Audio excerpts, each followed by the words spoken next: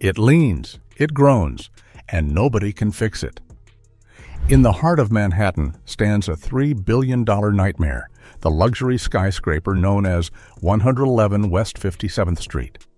It was supposed to be a symbol of elite living, with penthouses selling for over $60 million, but now it's known as the most cursed tower in New York. This ultra-skinny skyscraper sways in the wind, creaks like a sinking ship, and has faced flooding, power failures, and even elevator shutdowns. Engineers? They've tried. Developers? They're silent. Residents? Many are trying to sell before the secret spreads. It's just 18 meters wide, but stands 435 meters tall, making it one of the skinniest skyscrapers on Earth. The building's design pushed limits, but now it's become a warning to the world. Fixing it may cost more than tearing it down.